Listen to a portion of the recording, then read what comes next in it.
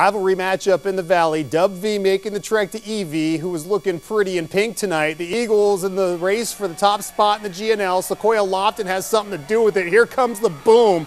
Dub V down 14-12. The Lady Knights were down the ball, though. Sam Gable tries some touch on that one. It doesn't work, so she blocks Lofton's ball.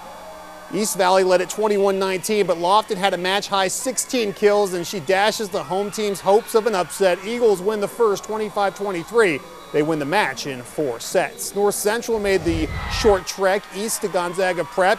It was tied at a set apiece in the third when the Pups pulled ahead. Olivia Schimmel spikes a winner down the line. It was 7-2.